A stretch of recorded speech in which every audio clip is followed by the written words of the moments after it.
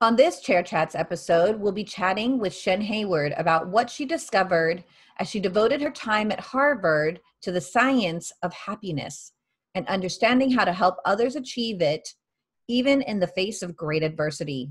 But before we jump in, please subscribe and share. And if you'd like to join our community, go to Facebook and join Victoriously Living. Also, if you'd like to see more from One Leg Up Productions, support us at patreon.com/One Leg Up Productions. Thank you and enjoy the episode.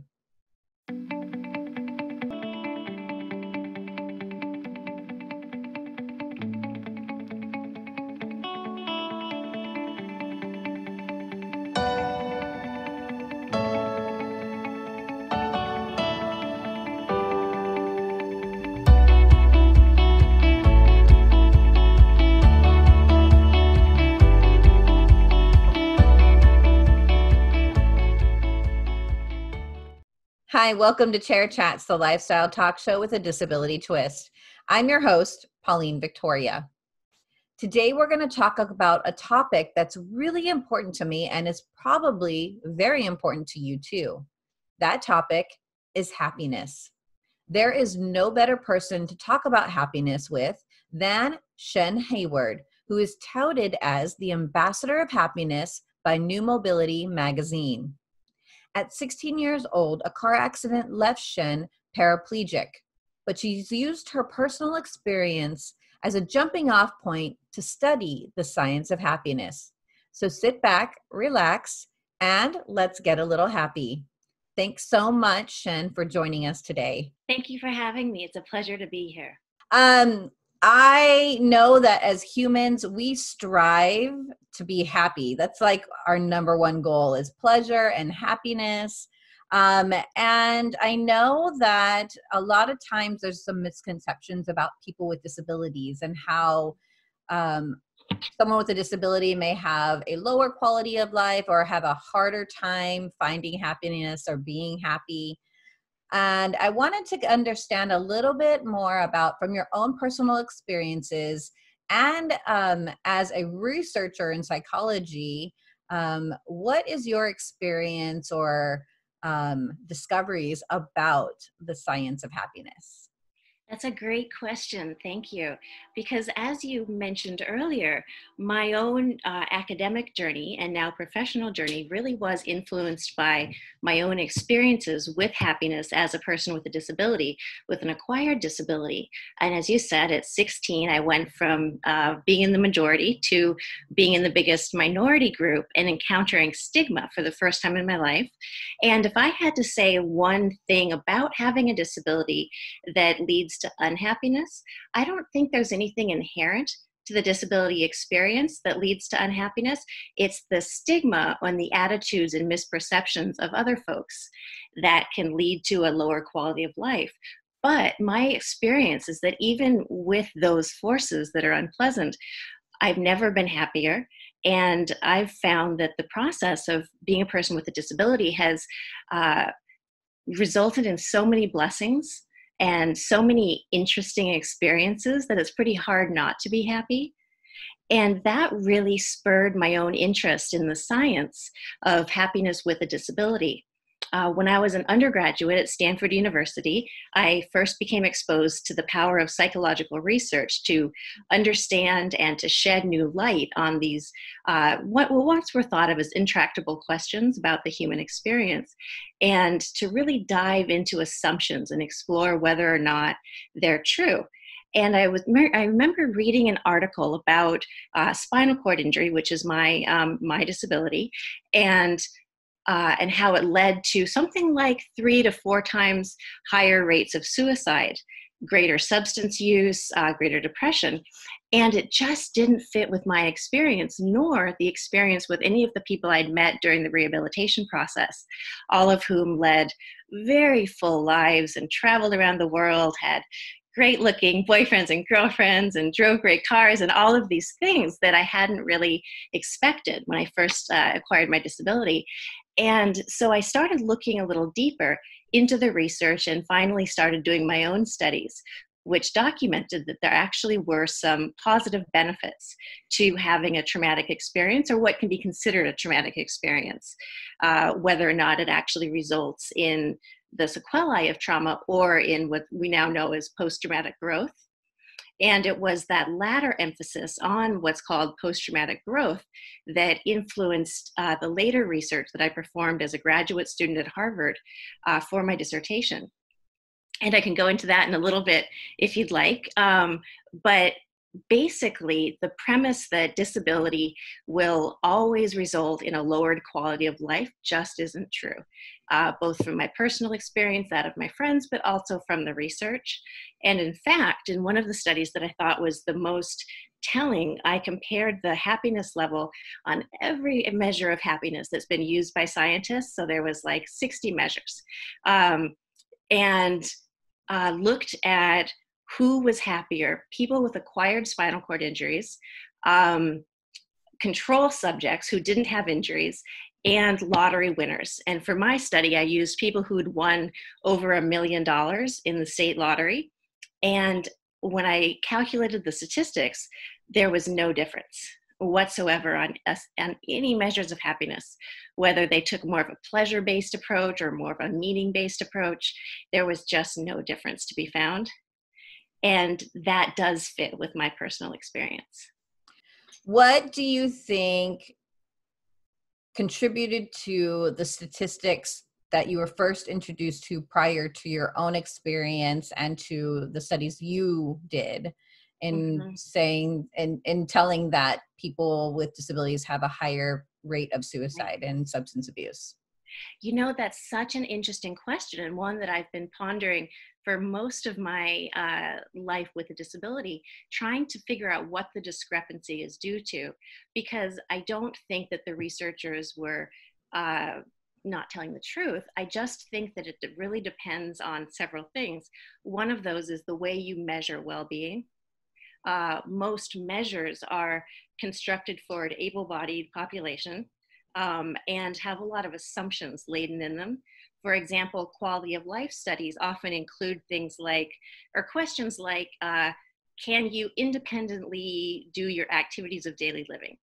For many of us, we can't, but that really doesn't impact our quality of life, or it doesn't impact our happiness.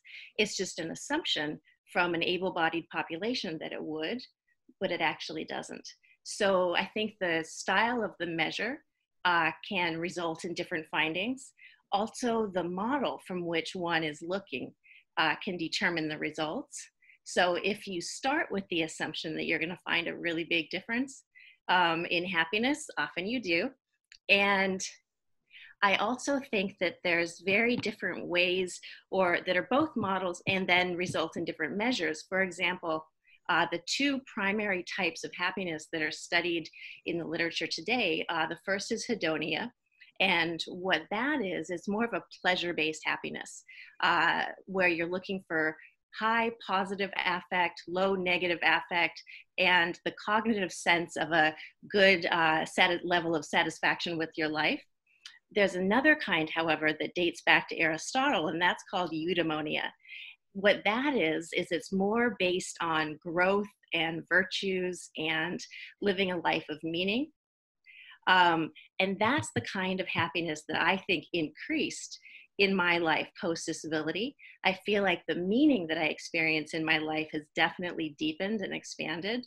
Also, my ability to grow really has changed with a whole new lens and a new way of learning to do life. So I think that that model of happiness is more likely to lead to a lack of a difference between folks who have encountered a great adversity and those who haven't, because it is true, and I would be the first to accept that life with a disability is harder, mainly because the world isn't set up for folks with disabilities. Always, lack of access is a reality. Buildings that don't choose to put in a ramp but choose stairs instead, that affects me. All of those things can be a little bit less pleasurable, but they don't have the same impact on my level of meaning. So I think it really matters how you conceptualize happiness, and that needs to be defined before you make claims like people with a disability are less happy. So it sounds like, based on those two models, the hedonia and the eudomia, I'm not sure if I'm saying it correctly. That's good. But it sounds like there is a difference of like a temporary happiness, a short-term happiness versus a long-term happiness. So going back to the study you did, was there a specific definition that you used for happiness? Right. In the study that I did, I actually used both because I wanted to do a complete test of all of the different models and all of the different measures to really investigate what was going on and why it was that my own experience and that of my friends just didn't match some of those earlier medical studies. And so I did test all of the different models, and in all of them, they were equal. Meaning people with disabilities were as happy as those as lottery winners and as people without a disability and who had not won, which I thought was interesting because my expectation is that you might see a difference when it came to eudaimonic happiness versus hedonic happiness, but that actually was absent. And what I think is that there's just the assumption that life without what we typically define as health.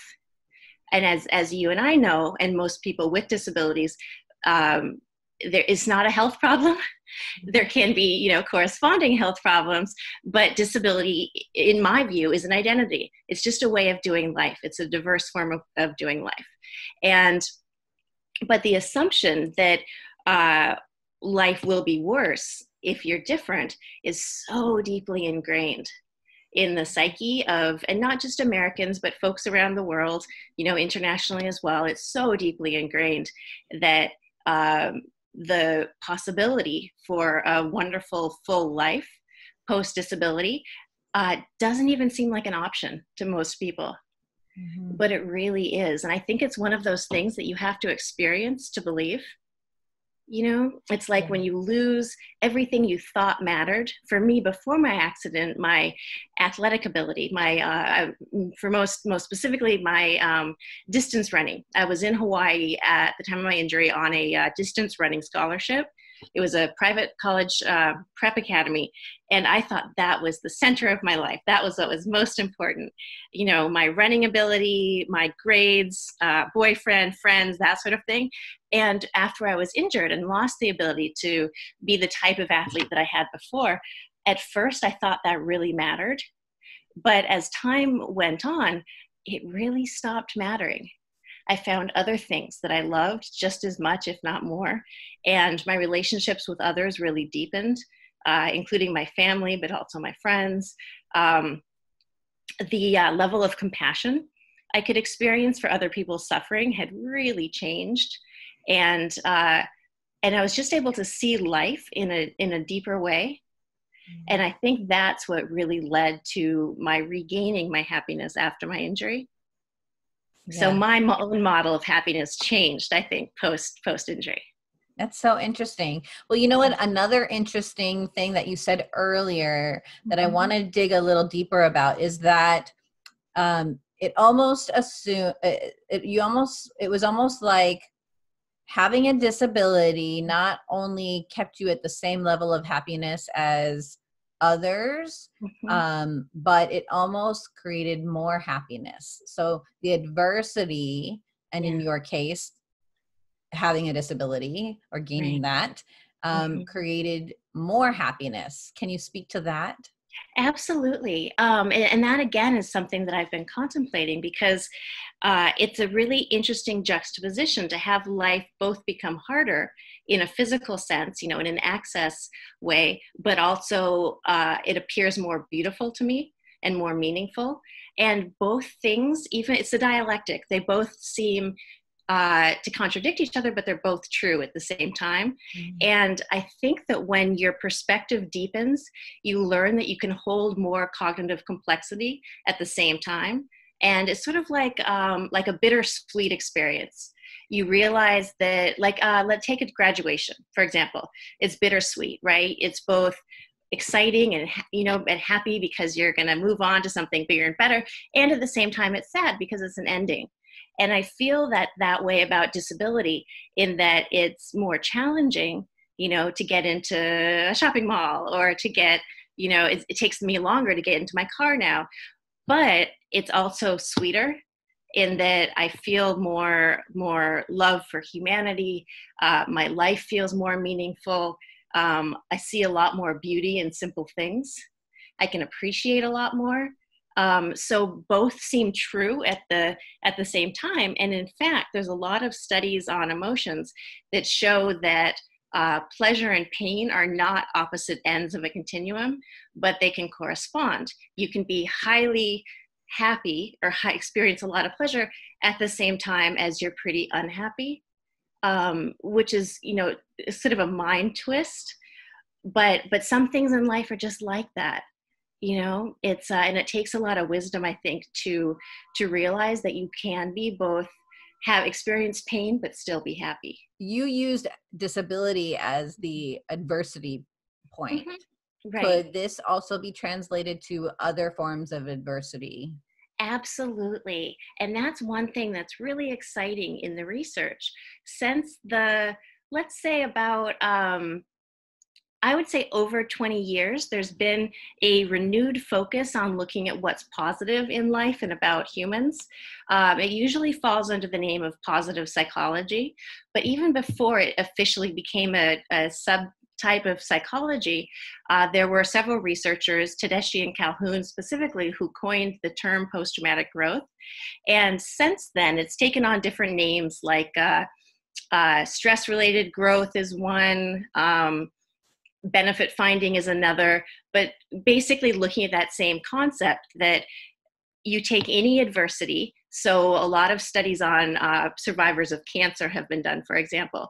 Also, even things like sexual assault or combat in war, accidents, every type of health malady have been studied with that same finding, that a significant portion of people who experience those types of adversity report more benefits than they do adverse consequences, which is interesting, because I think that clinical psychology and probably most of our population associated negative things with PTSD, post-traumatic stress disorder.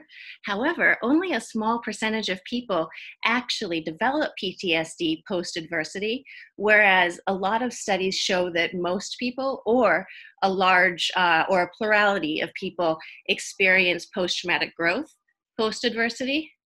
So it's actually more common to find benefits from trauma and adversity than it is to experience a lot of the deleterious effects.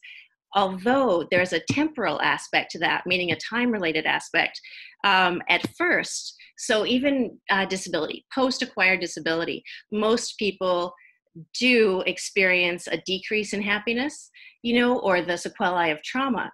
However, with time, and it depends on the person and a number of different factors, how long it takes, people return to their set point of happiness, which is sort of a genetic and environmentally influenced average of happiness.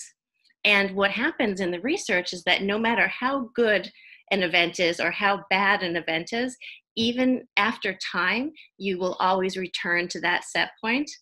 And very few things can change that, can change your set point. Some researchers one in particular has found that disability does change your set point for the worse, but I actually disagree quite strongly with his findings, because the way he operationalized disability was people who are on work-related disability. And I think there's a big difference between being on disability and having a disability, disability as an identity versus disability as a work-related condition. Because of course you're going to be less happy if you can't do what's meaningful in your life, and you aren't receiving compensation, and you have a painful physical challenge. That makes sense. But I think that having a disability or being a person with a disability is a very different experience. where it's a permanent part of your identity, and it really shapes your outlook on life and who you are as a person. So I think that also explains a lot of the discrepancies in the research, is the way, not just the way people define happiness, but the way they define disability. That's a good point. You talked about set points of happiness. What determines our set point? It's interesting, but a number of researchers have looked at that. And the common understanding right now in the research is that it's about 50% genetic, so the genes that you come into life with, and then about 10% circumstances or environment, and then 40% are things within our control, meaning do we practice gratitude? Do we have a lot of people who are close to us and who we love? Are we comfortable loving and being loved? Do we make attempts to volunteer? Things like that have been shown to have a lasting impact on our happiness level. Most of them we don't take advantage of, though, because we don't realize that they're under our control. But in the current state of the science, that's roughly the breakdown that the researchers have found.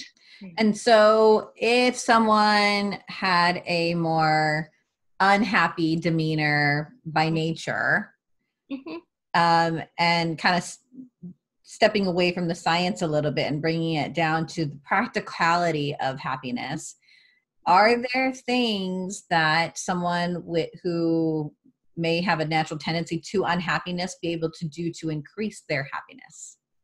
I think so. I really do believe that some of the latest research has shown some promising avenues for increasing your set point. One researcher in particular at UC Riverside in California, Sonya Lyubomirsky, she's been looking at volitional activities that we can engage in that will increase our set point. And one of the important variables that she's looked at is variety or variability. So one of the activities that's been studied pretty commonly in the positive psychology literature is called, well, we might think of it as counting our blessings, or some people call it 3 good things, where at the end of the day, you think of 3 good things that happened in your life, or 3 things that you're grateful for. What she's found is that if you vary it, some days you do it, some days you don't, some days you do more, some days you do less, that can have a lasting impact. But what she's preventing against is what's called hedonic adaptation. That's where you get used to something, and so it no longer has an impact. And it's usually considered a good thing when it comes to negative life events. Like in the case of acquired disability, people hedonically adapt after time and their set point rises or goes back to normal. But what she looks at is the fact that we do it with good events too. So even something good, like reflecting on how grateful you are for the day's events, if you get so used to it and you don't change it up, then you'll hedonically adapt to that exercise as well.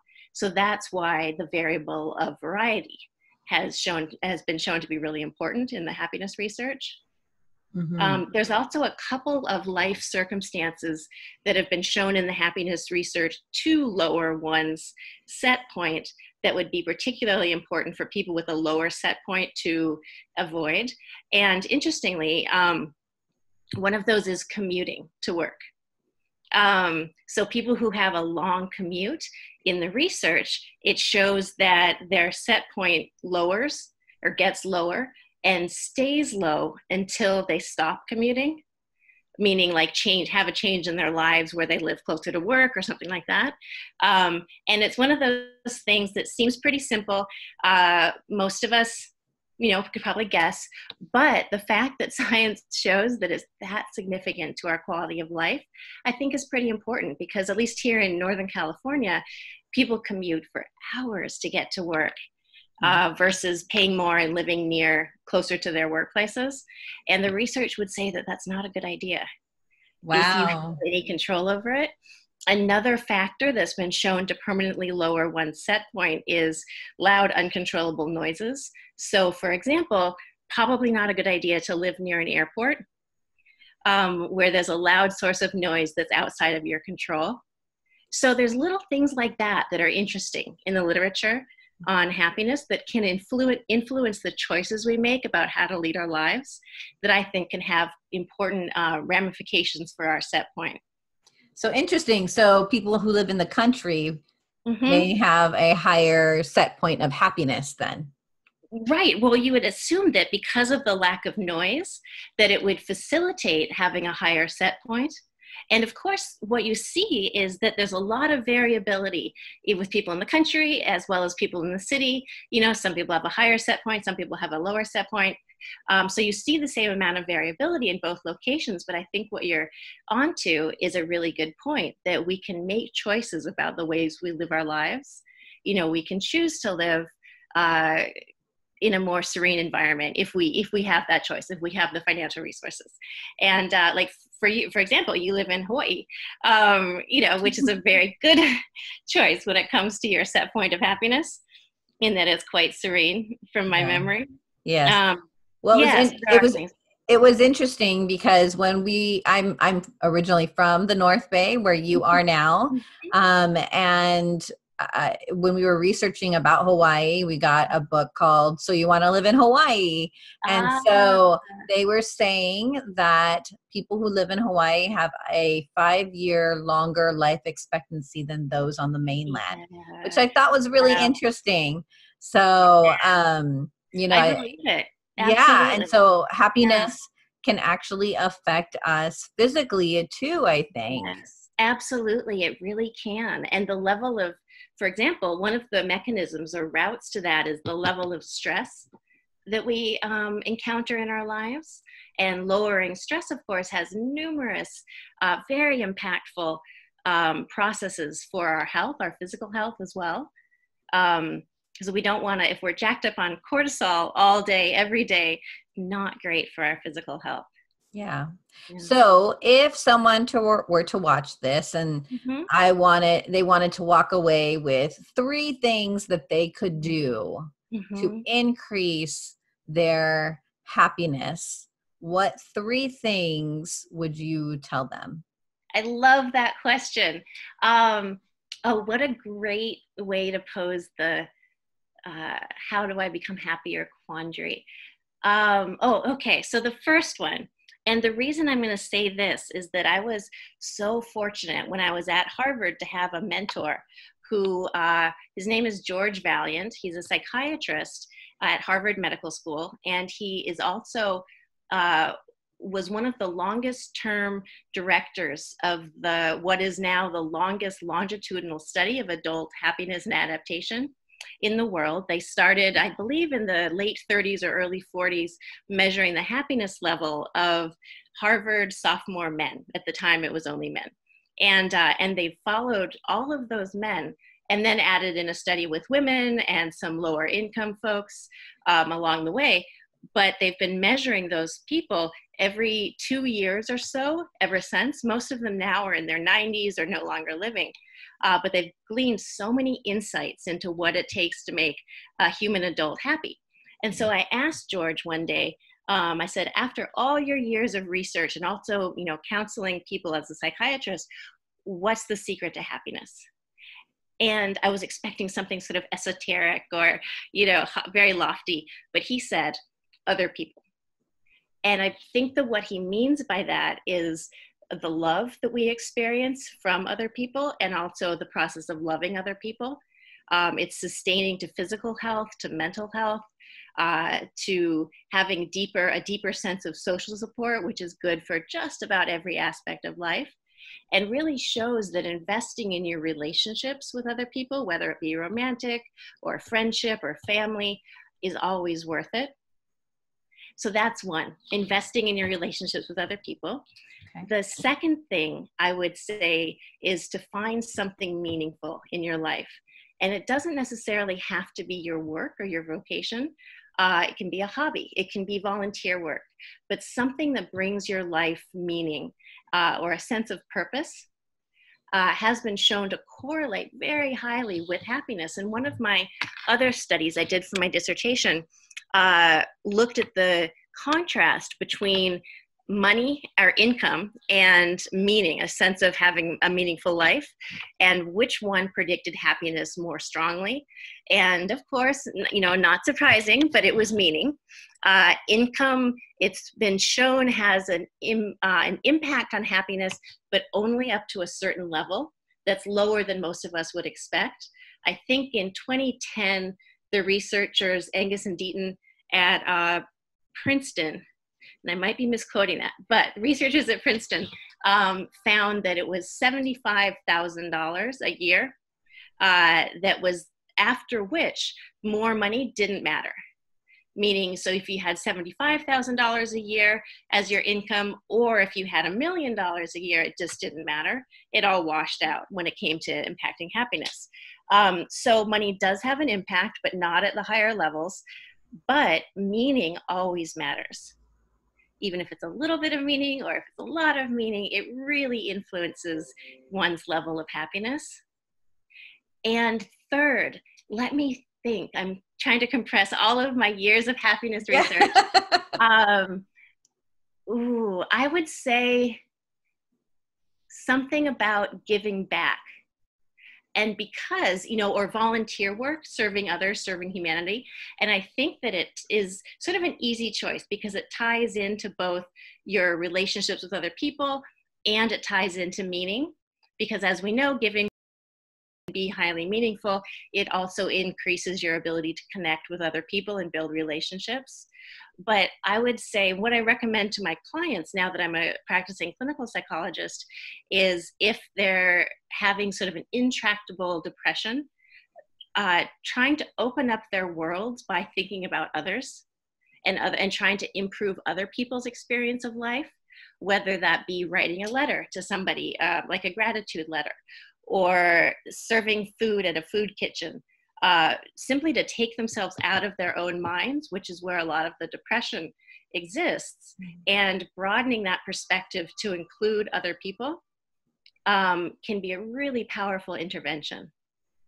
So awesome. I think those are my three. Awesome. Shen, I want to thank you so much for being here with us today. I think, I always strive to have happiness in my life. So I think these are good beginning jumping off points for people to start practicing their happiness muscle. So thank you for giving us more insight into the science of happiness. And I want to hear from our audience. What do you do to exercise your happiness muscle? And how does adversity affect your happiness? I would love to hear about your experiences in the comments below. And please join us on our community at Facebook at Victoriously Living. And if you'd like to see more programs from One Leg Up Productions, please support us at patreon.com/One Leg Up Productions. Thank you. And until we meet again, be happy.